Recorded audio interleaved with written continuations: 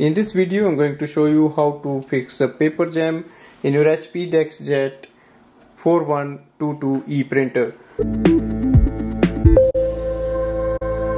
So if we go to the printer display panel, we will see there is error light flashing on the paper. Also the E4 error is showing up. Now if we check at the rear paper tray, we can see there is a paper stuck here. So we can simply take it out from here, but it's not coming up. Now we have to go to the front of the printer, open the ink chamber, and we have to take the ink and we have to take the paper out from this side.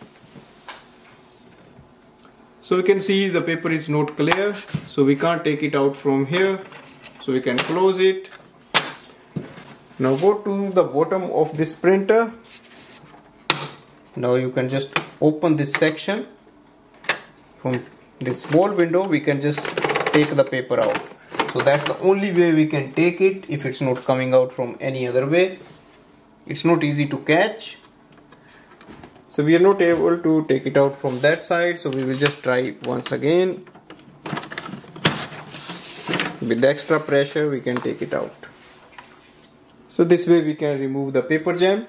And now click on the cancel button on the top and we can just reload our pages and we are ready to use this printer again.